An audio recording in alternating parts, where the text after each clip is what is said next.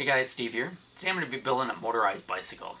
Now I went on eBay and I bought this 80cc motor kit. It comes with everything I need to attach to a bicycle. The only thing I need is a bicycle to put it on. Now I went to Walmart and I just bought a Huffy bike for $120.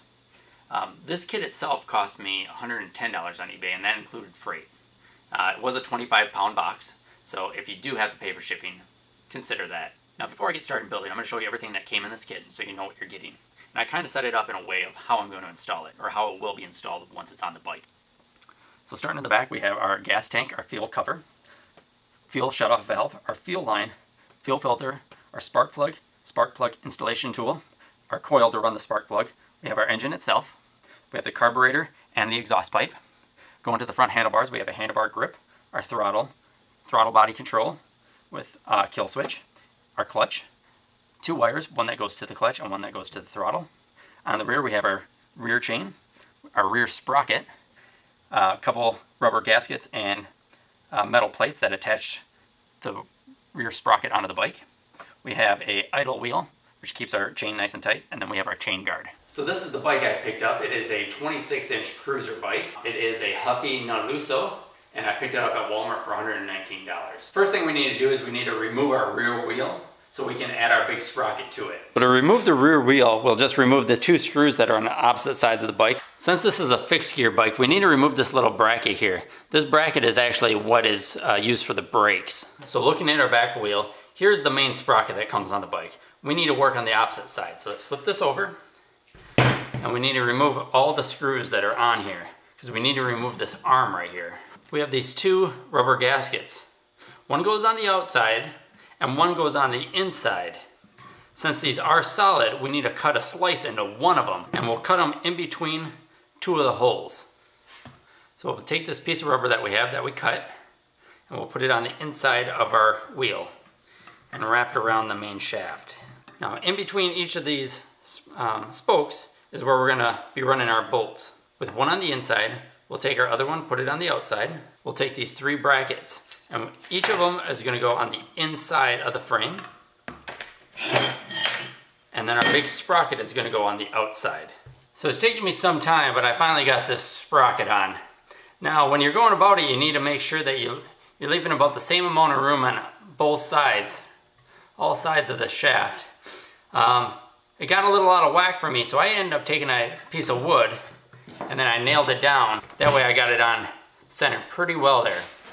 Now with that done, we can go ahead and we can take our arm and put it back on. So we'll take this little brake, our washer, and our nut. If your arm is hitting your bolts here, then you'll need to bend this arm up. And you can do that with a vise and a hammer. After I installed the rear sprocket, I realized I put it on backwards. There is a little bit of a bump here, to where this bump should bump away from the wheel, so that it gives it more clearance from the tire itself. So I've gone ahead and put the back wheel on. This is just temporarily. I'll probably have to take it off so I can cut a piece of this fender out. But I've gone ahead and I put the motor in. So right here is the seat post. There were 2 little screw holes that allow for like a cup holder to be screwed in there.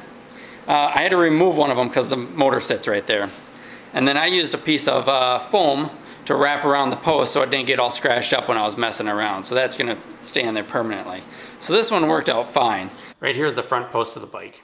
There are 2 bolts that stick out of the engine that you use a strap to strap around the post. Now my post was too fat to use the bolts that stick out. Now instead of removing these bolts, which you can, I bolted on the metal plate that's included with the kit, and I use this U-bolt, which allows it to fit around the fat post.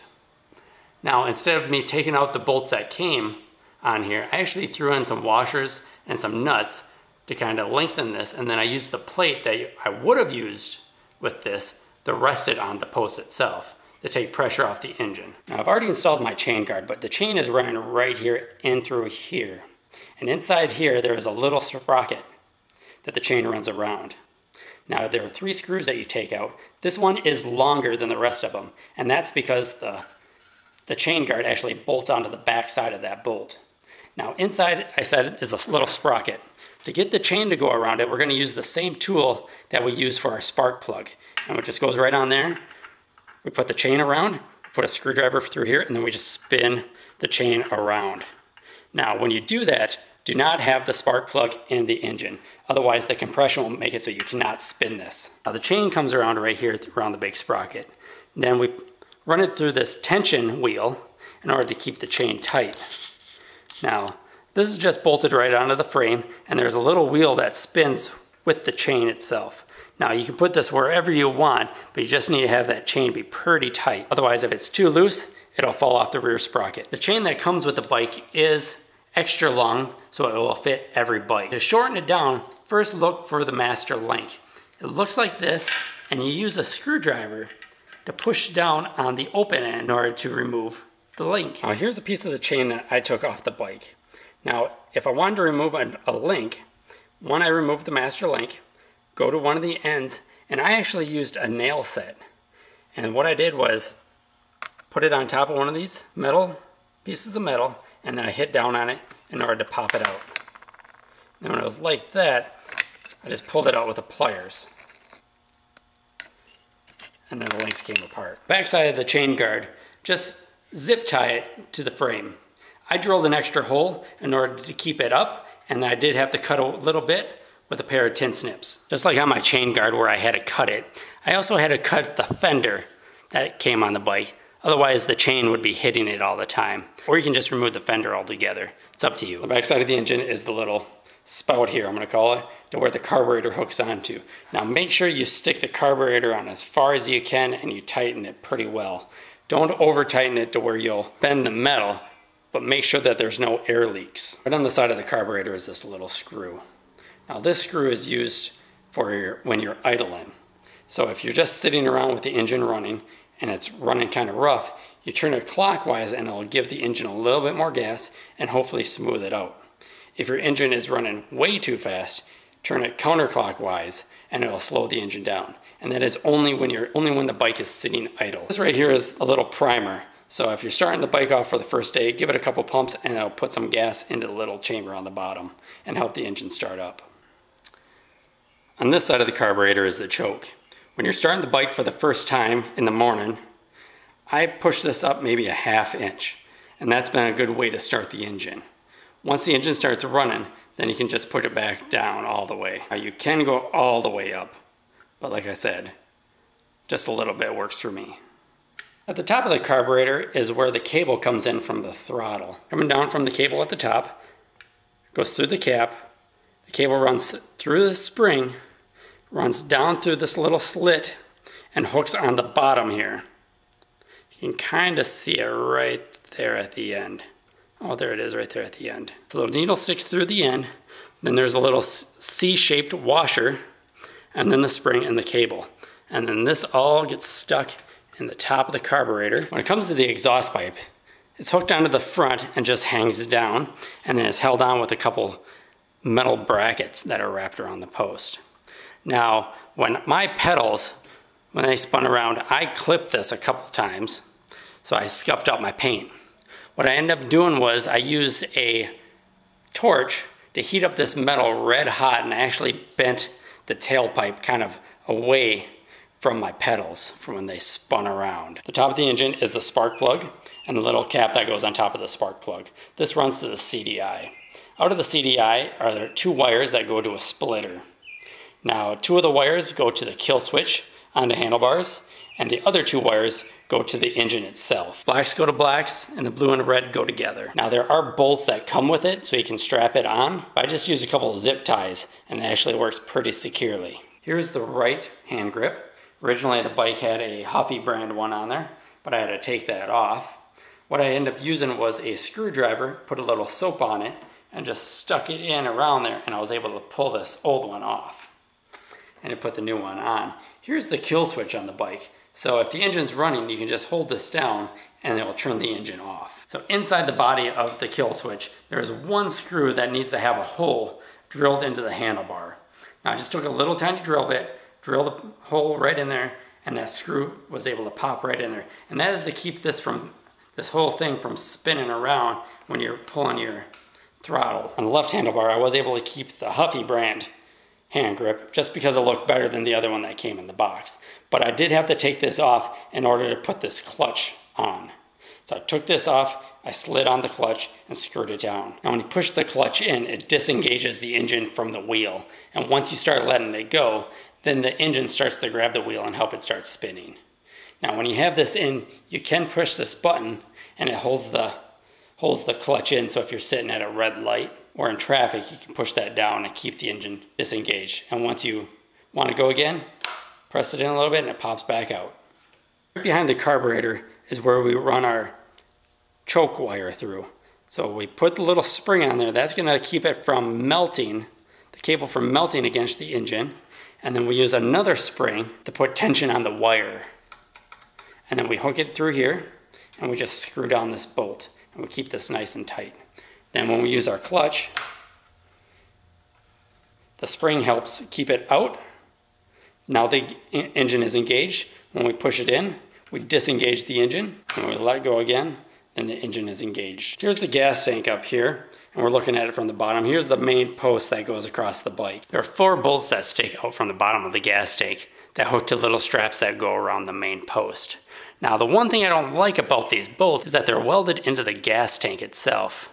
Now if you start putting on these screws way too tight, you could possibly pull the screw out of the gas tank and cause a leak.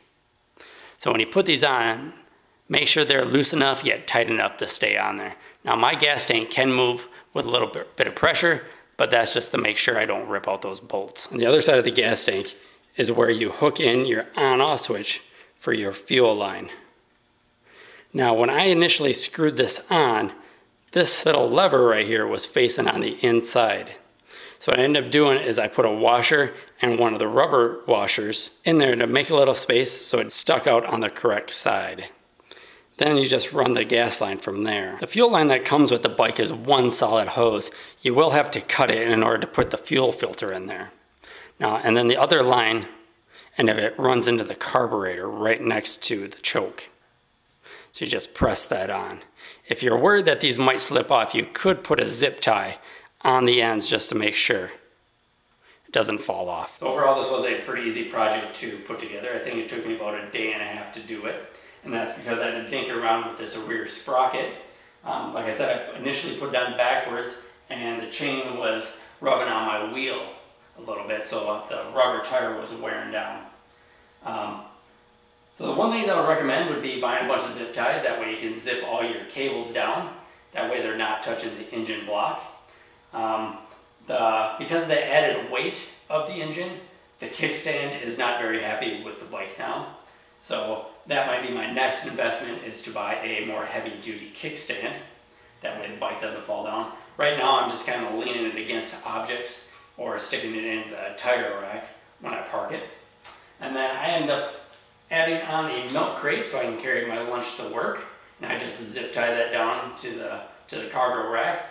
And then I added a speedometer onto the bike. Right now I'm still on my first tank of gas. I'm almost out. I think I have a tiny bit left in the tank, but I'm sitting on about 73 miles to my 1 gallon. So that's doing great. I'm hoping that over time, once the engine breaks in, maybe I'll be able to go a little further.